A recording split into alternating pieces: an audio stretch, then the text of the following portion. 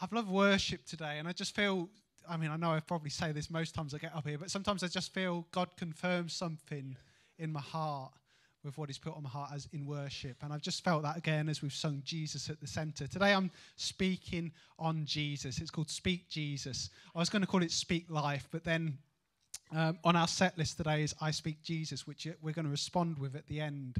And I just felt that was such a good fit for what I felt God put on my heart. When I saw the set list today from the worship band, I thought, wow, God, you're doing something today.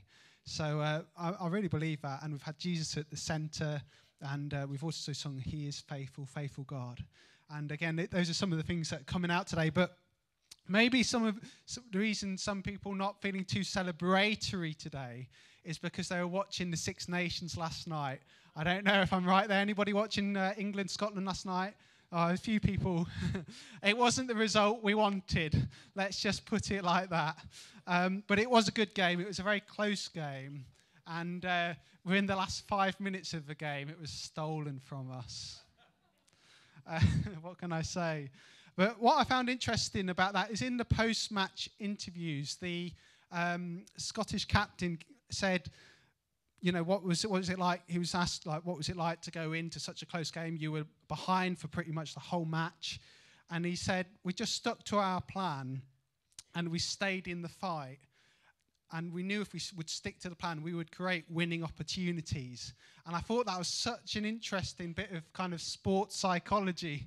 You know, when you go into something, sticking to the plan and staying in the fight, and in that moment creating winning opportunities. And I think in life, and I think this is something I found, that it's so easy to get sidetracked in life. It's so easy when something's happened for something else to take our focus away from Jesus. It says this, many of you know this verse, very well-known verse, Proverbs 18:21. Death and life are in the power of the tongue, and those who love it will eat its fruits. So there's something about confessing, speaking something over our lives. We can either speak words of life or we can speak words of death. And whichever one we speak will lead to fruit in our lives, either fruits of life or fruits of death. In other words, what we confess, we put into practice. That's what we become. We put that into practice. Recently, you know, just to be a bit vulnerable, I think it's quite important sometimes to be a bit vulnerable from the pulpit, and just to be a bit vulnerable with you. I've been studying at university, distance learning, and I found that really, really challenging. I'm in my final year now, and I'm almost at the point where I feel like I can't do it. I feel like, I could just quit this. You know, I've caught myself saying things like that. I can't do this. I could just quit this. You know, I don't have the time. I don't have the capability, whatever it is. I've caught myself saying those things. Now, I know they're not true about me. I know I can do it. But actually, if I... Yes, Johnny, you can do it. Come on. Do you want the mic back? I know I can do it. But if I keep confessing I can't do it, you know what will happen? I probably won't. I'll probably quit. So, that's what this message is coming out of, that kind of tension in my own life of keeping my focus in the right place. And that's what I feel God's talking to me about at the moment.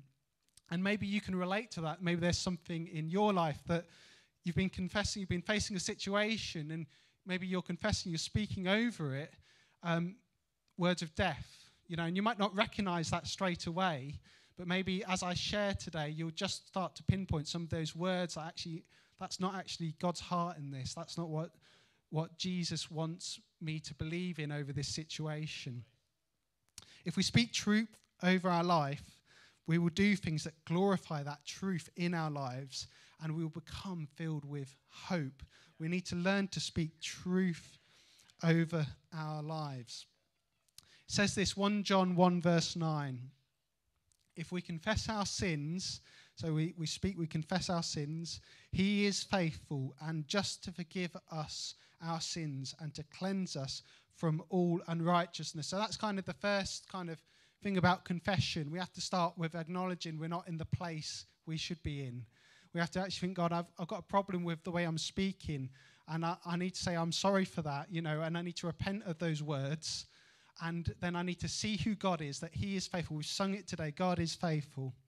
And he forgives us, and he'll cleanse us from all unrighteousness. So he changes who we are as we confess.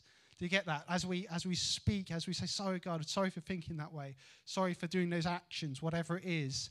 He is faithful, and he comes as his faithful self and changes who we are so that we can start to confess a new message in our lives, a message of truth and life. The word confess, just to get a bit of background here, and I'm going to go on to talk a little bit about probably the most powerful confession in the Bible, comes from the Greek word homologo, and that indicates to confess or to say I promise, or I admit, or I declare, or I acknowledge, or I praise. So there's a broad spectrum of things that word means. Yes, it can mean to say I'm sorry for something, but it can also mean a lot more than that, to promise something, to admit something, to acknowledge, or to even just praise something. And I want to look at maybe the greatest confession in the Bible.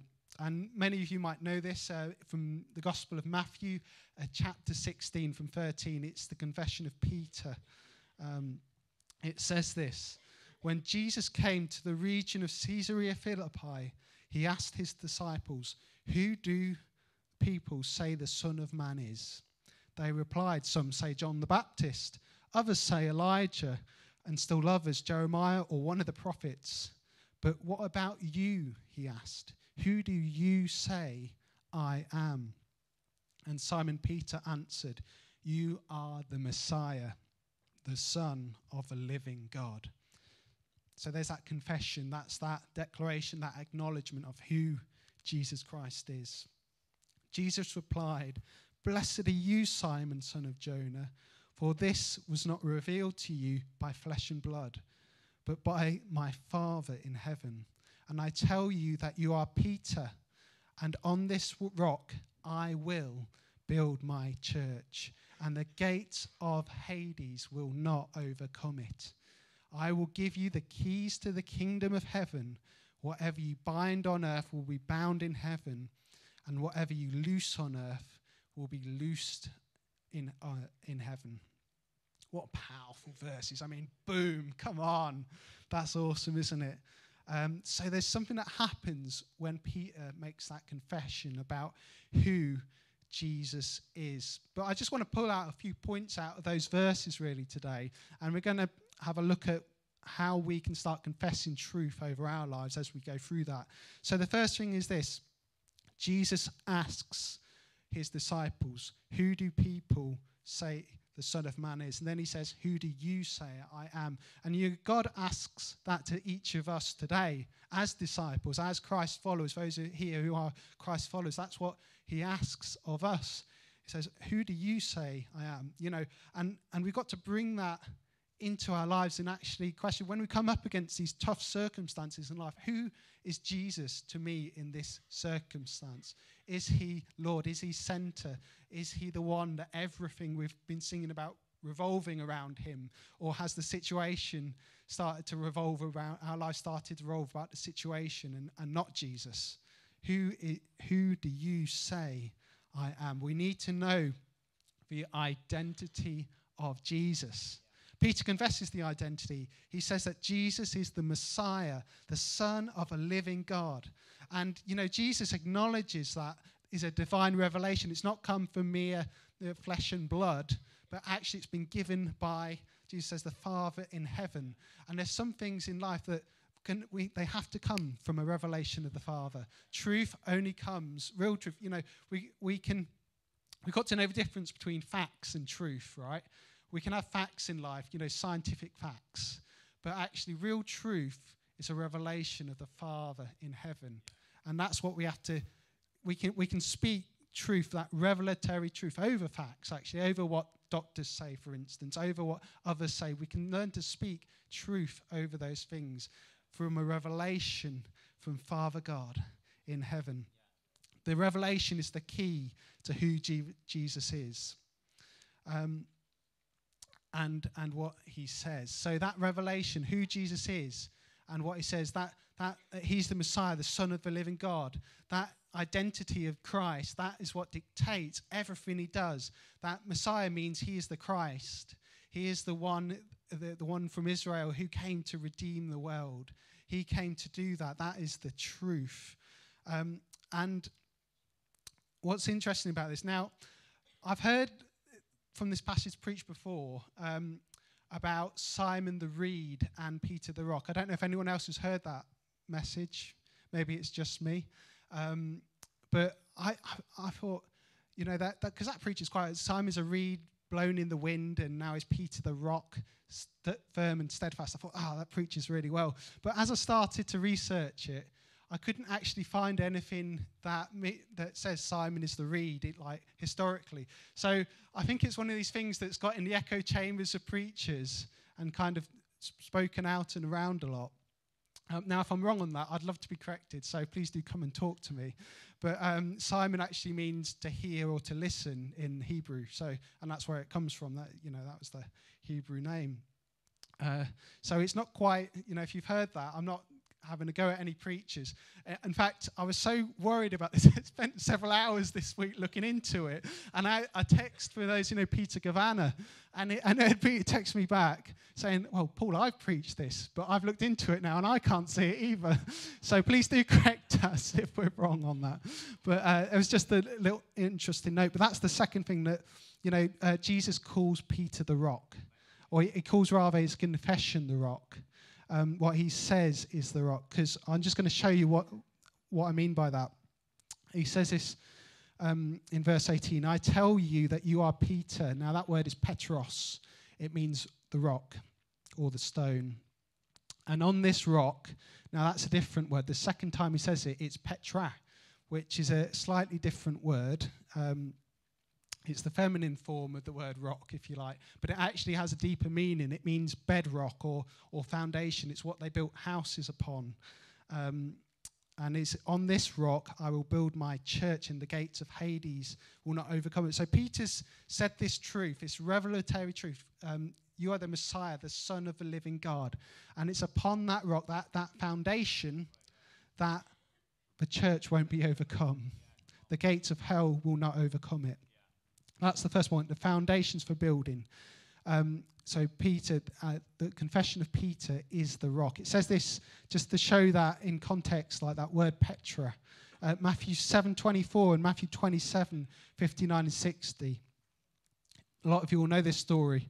Therefore, everyone who hears these words of mine and puts them into practice is like a wise man who built his house on the rock. So a rock, just to look into other verses in Matthew, there's this broader understanding of what this Petra is, this foundation stone that the wise man builds his house upon. And Jesus just says, this confession of Peter, this is the rock. This is what you build your life upon. This is what the church will be built upon. So there's the wise man who builds his house on the rock, and of course the foolish man builds his house on the sand, doesn't he? And it all comes tumbling down in the song that I used to sing in Sunday school. And then the second one, Matthew 27, it says, this is when Jesus has died. Joseph took the body, wrapped it in a clean linen cloth, and placed it in his own new tomb that he had cut out of the rock. And again, that's Petra. That's this bedrock. So it's literally cut into a mountainside. I've been out to Jerusalem, seen these tombs cut into the mountainside, and it's amazing. And again, this is the idea that this is bedrock, this is in a mountain, this is something that's firm and will never be moved. And this is what Jesus is saying, I will build my church upon this solid foundation. And this is what we need to learn to build our lives upon. So this applies to everybody. This isn't just for Peter. In this context, Jesus is addressing Peter, but we look a bit further on in the Gospel of Matthew, and we actually find that actually Jesus says the same thing to all the disciples. So we're just going to look at Matthew 18:18, and he says, I tell you, and that you there, that's a plural in the Greek form.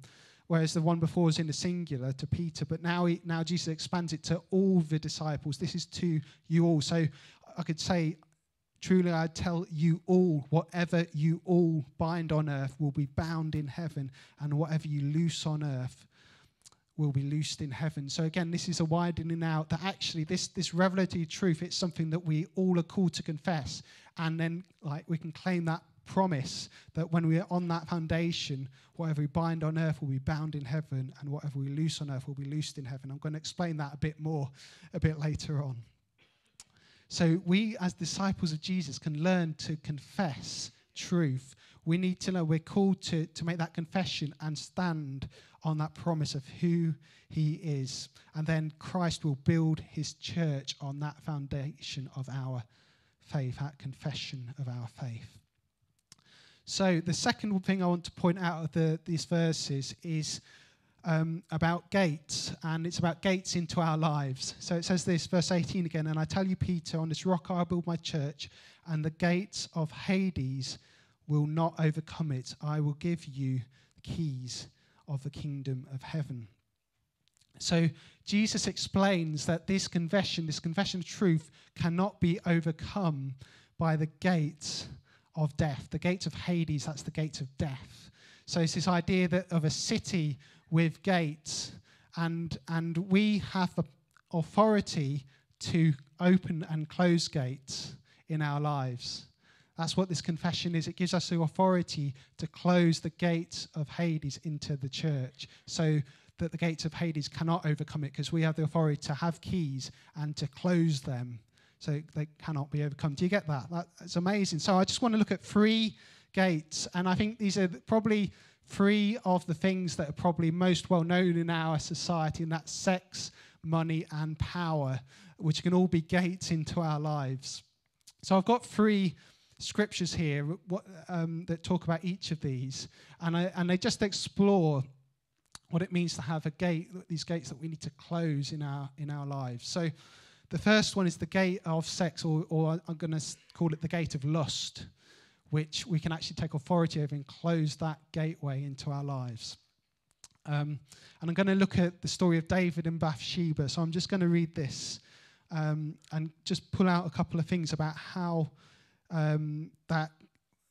David was affected by it. 2 Samuel 11, 2-5. It happened late one afternoon when David rose from his couch and was walking about on the roof of the king's house, and he saw from the roof a woman bathing. The woman was very beautiful. David sent someone to inquire about the woman.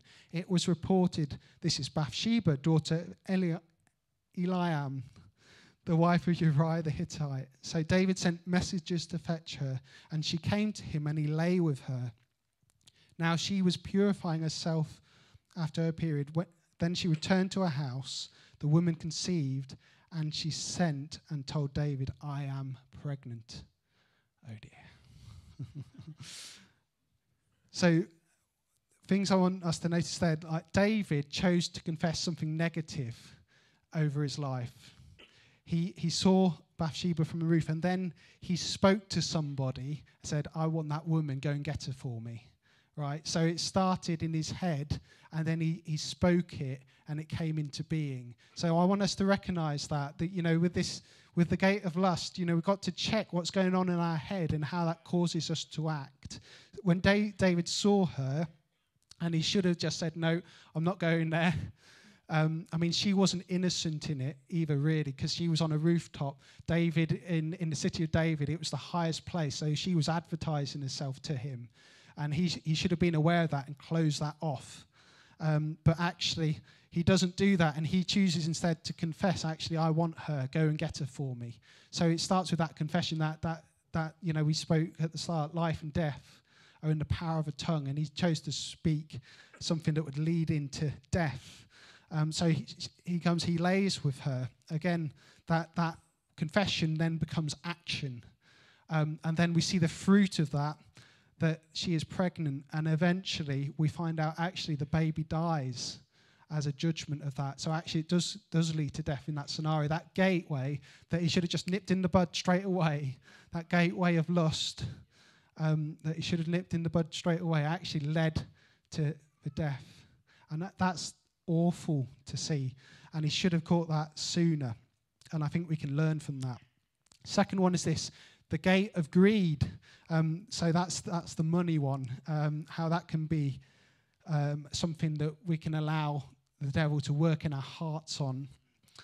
And I'm going to read out of Luke 12:13-21. Someone in the crowd said to him, "Teacher, tell my brother to divide the inheritance with me." Jesus replied, "Man, who appointed me to be a judge or an arbiter between you?" Then he said to them, "Watch out, be on your guard against all kinds of greed. Life does not consist in an abundance of possessions." And he told them this parable. The ground of a certain rich man yielded abundant harvest. He thought to himself, "What shall I do? I have no place to store my crops." Then he said, "This is what I'll do. I'll tear down my barns and build bigger ones, and I will store my surplus grain. And I'll say to myself, you have plenty of grain laid up for years. Take it easy, eat, drink, and be merry." But God said to him, "You fool, this very night your life will be demanded from you. Then who will get what you have prepared for yourself? This is how it will be with whoever stores up things for themselves, but is not rich toward God." I mean, that's a powerful parable, isn't it? And the gate of greed, it can be a massive one, especially in our culture, which is a bit money obsessed. And again, I just want us to recognize the pattern here. The man starts with a confession. He says that I've got loads of grain, basically my barns are overflowing, and I'm going to build bigger grain so I can I can retire and I can have it laid up for many years and I can eat, drink, and be merry. That's his confession, right? And that isn't the way of the kingdom of God. That isn't the way of the church. And so at that very night, he dies. The very night that he confessed that, it led to death. And he should have, I mean, I know it's a parable, but if we apply that to real life, he should have caught that and actually said, actually, this isn't what God's calling me to do. But actually, I've got to be generous with my wealth. I've got to be generous with my money. Even with my little, I've got to be generous. And so again, we could see his confession, something he says that leads to death. And the final one is this, the gate of power. The gate of power. And I want to show this in a slightly different light. I'm going to show this with a positive take on it, where we see actually someone confesses something and how it leads to a good thing. So the gate of power, I'm going to read from Matthew 26:47. And this is in the story where Jesus is betrayed. While he was still speaking, Judas, one of the 12, arrived with him, and with him was a large crowd with swords and clubs from the chief priests and the elders of people. Now the betrayer had given them a sign saying, "The one I will kiss is the man, arrest him." At once he came up to Jesus and said, "Greetings, Rabbi," and kissed him. Jesus said to him, "Friend, do what you are here to do." Then they came and laid hands on Jesus and arrested him. Suddenly, one of those with Jesus put his hand on his sword, drew it, and struck the slave of the high priest, cutting off his ear. Then Jesus said to him, "Put your sword back into its place, for all who take life by the sword will perish by the sword." So there you see Jesus in this moment where there's an army come to arrest him, and his disciples want to raise up as an army as well and fight their fight. But Jesus chooses not to demonstrate power. In fact, he goes on to say that, don't the disciples know that at a word he could command angels' armies to come and fight for him? But he chooses to lay that power down in order for the kingdom of God to come. So he chooses to close that gate of the enemy, that gate of the enemy that wants to take away the salvation of the world, literally, in that moment. And he chooses to close that gate and instead be peaceful, laying down his power, but becoming humble, as we've shared on that verse, becoming, considering himself nothing in front of others, but actually coming humble and giving it to God. And he says, put your sword back into its place. So that's his confession. Don't raise up for me, but actually lay your swords down. And he confesses peace over the situations. And he also heals the high priest's ear in this amazing moment, which is so countercultural. So that's the gate of power. And Jesus chooses to slam that one shut with that confession of peace. So his confession is put into action again with the healing of the ear, and then he's taken away. So he chooses to close that gate of the enemy into his life. Okay, so my final point is this: keys to the kingdom. Keys to the kingdom. And it says this, Matthew 16:19, I will give you the keys of the kingdom of heaven. Whatever you bind on earth will be bound in heaven, and whatever you loose on earth will be loosed in heaven. So the keys to the kingdom are given so that people would be freed from the power of sin and death. So the key to the kingdom is the gospel message. It is saying, Jesus, you are the Messiah, the Son of God. That is the key. We need to learn to declare that truth, put those keys in those gates and close them off. But then also, as we speak truth over other people's lives, we can unlock and give them revelation of who Jesus is as well. So when Jesus says, who am I to you? And we confess, Jesus, you are the Messiah, the Son of God. We can then invite others through our testimony to say, actually, who is God to you? Who is God to you? Who is God to you in that situation? And he can be their revelatory truth and actually say, you come into the kingdom. Come into the kingdom. So that's what that means, to be bind on earth will be bound in heaven, loose on earth will be loosed in heaven. That's letting people into heaven, releasing them, allowing them to come into the heaven, and allowing that truth in heaven to come to earth and meet them, people. So we've got to be aware of that. So I want to put that first picture up of that tree, if that's okay. Now, it's quite a small picture. This is a little seedling of what's called, it's the type of fig tree. And it's been probably put there from some bird droppings that have eaten the figs, and it's been put there on the tree. And it's just starting to grow on that fig tree. And this can be a picture of things that we confess in our lives, things that we speak about ourselves or about our world, about our church, about our family, about workplace. Oh, I could go on. That's there. And say we start speaking negatively about these things, and it starts to grow. If you go on next one, Dan. So what it does, it starts to put down roots. So you can see these long trails coming down from the tree now. And these are massive long roots, like 50 feet long, coming down to the ground. And they start to take root in the ground and absorb it. And they start to grow, and the whole thing starts to grow. So if you go on to next one, Dan, what happens is, these roots start to keep growing and growing, and they start to tangle up around the tree. And the tree's actually called a strangler tree. And it starts to bind itself around this tree and literally choke the life out of it. And, that can be the same for us in our lives. Sometimes the things we confess, the things we can believe about ourselves, they can come on and start to take the life out of us. There can be words of power that can lead to death. And we see that in this final picture, that now the tree's gone. You can see straight through those roots now, and the tree's completely gone. And it's quite a scary picture, actually, of what it can do to you. Of how something that we allow to grow in our lives can actually cause us to die.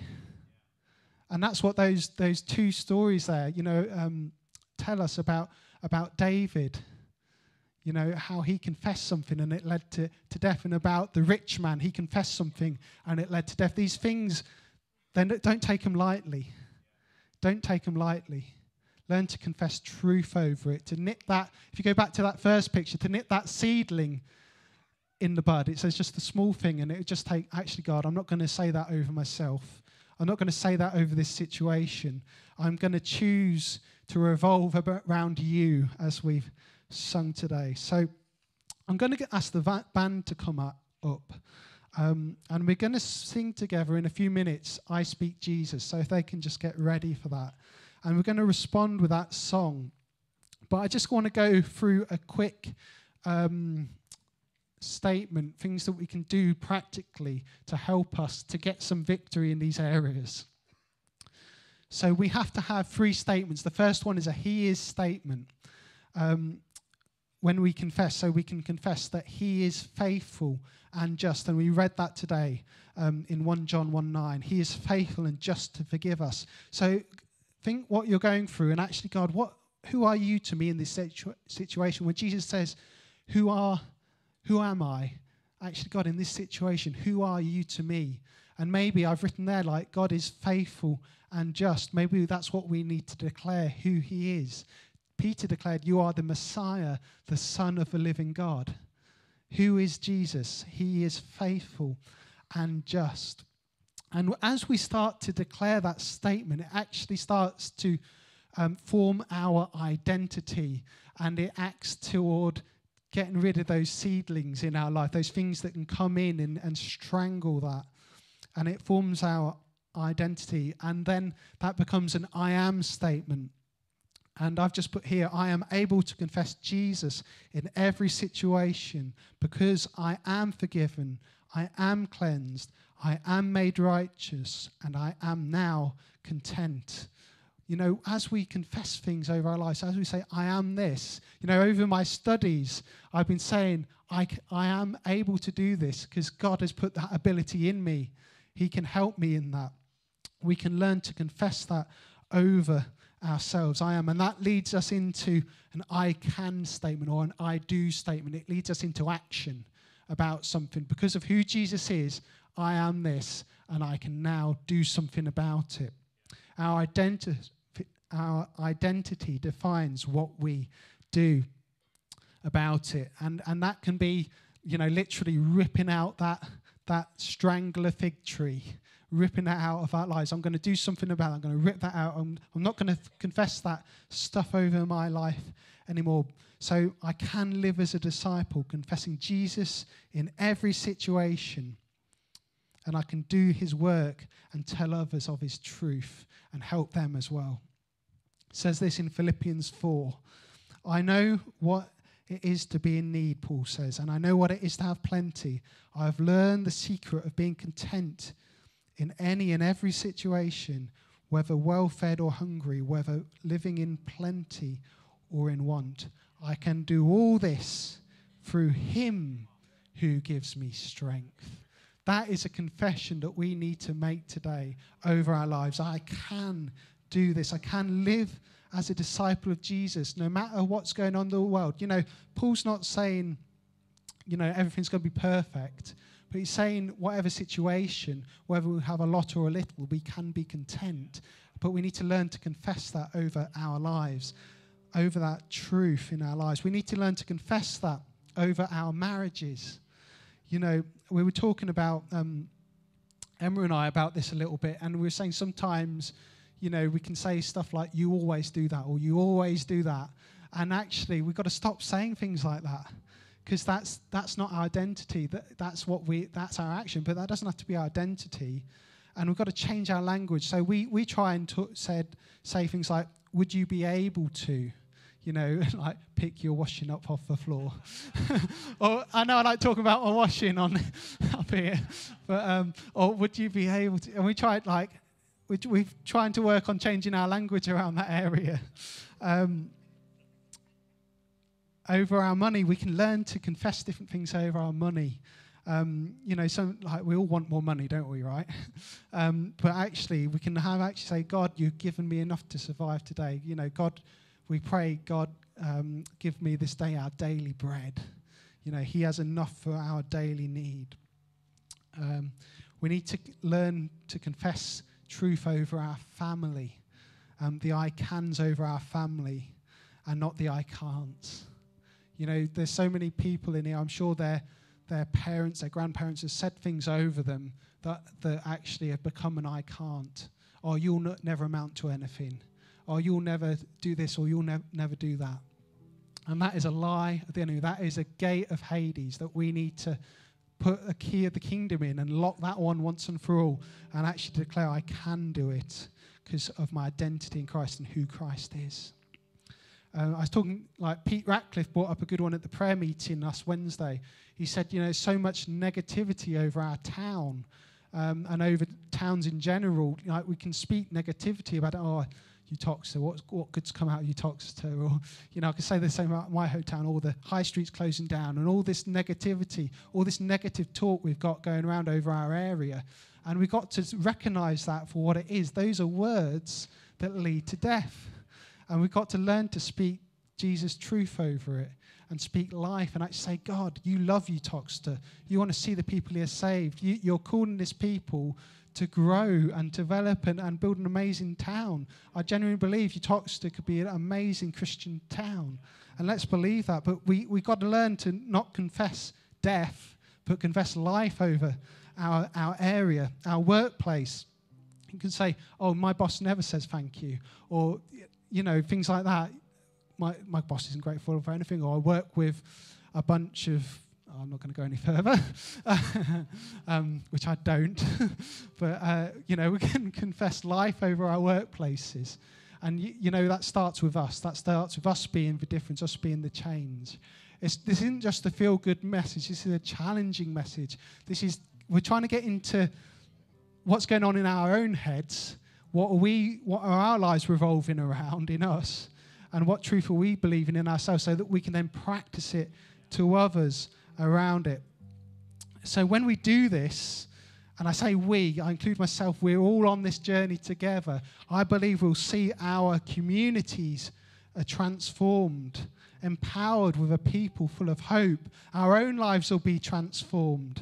And our churches will be filled with disciples, people who say, I choose to make this declaration of truth over our lives. So we're going to literally do that right now. We're going to sing I Speak Jesus. And as we do that, I just want you to just cry out in yourself. If there's an area that I've touched on today where you literally need to close that gate in your life, I want you, while we sing this, just to speak the name of Jesus over that area, to speak truth, because that is the key to closing that gate so that Jesus can build his church. Is that okay, church? Great. Just stand with me.